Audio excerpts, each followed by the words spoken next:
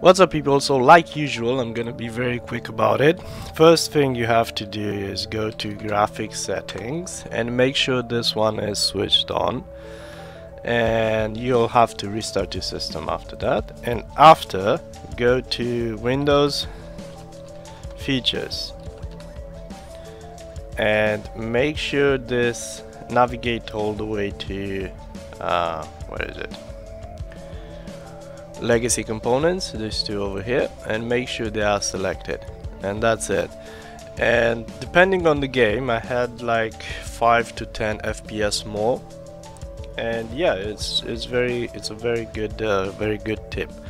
So DX12, this way you make sure DX12 Ultimate is enabled on your system. Usually it's enabled by default, but when you have a major upgrade like motherboard change or you know, CPU change, upgrade, whatever, this might not go by itself, so you have to do it yourself. And anyway, it was interesting to see the results, and it really has an effect on your system. So thank you for watching, and stay safe. See you next time.